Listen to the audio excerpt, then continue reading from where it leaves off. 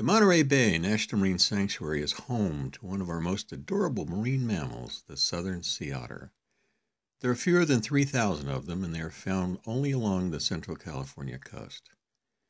They struggle every day to survive in the harsh environment of the ocean, and when a mother otter must take care of a pup, the demands of daily life can be overwhelming and even life-threatening.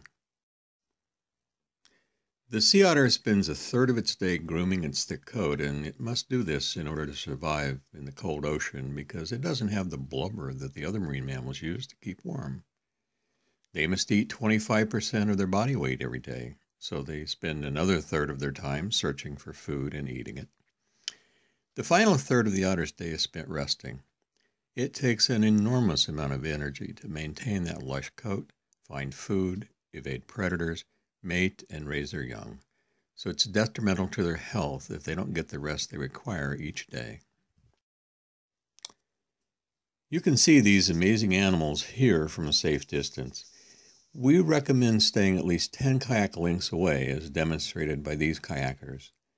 This distance may not be enough, but it is less likely to disturb the otter's behavior compared to what we've been seeing on a daily basis.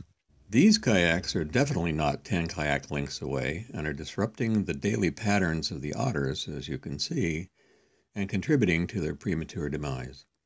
Each and every one of these disturbances adds to the stress level that impacts the animal's health. Such disruptions violate the U.S. Endangered Species Act and the Marine Mammal Protection Act, and subjects the violators to stiff fines and even worse. If you are one of these kayakers or paddleboarders getting too close, then you are contributing to the health problems of the otters. This kayaker shows what a proper distance looks like from the kayaker's point of view. You can see the otters clearly from this distance without disturbing them or affecting their health. If we all behave this properly, we can all visit them again in their natural homes, as can our children and future generations.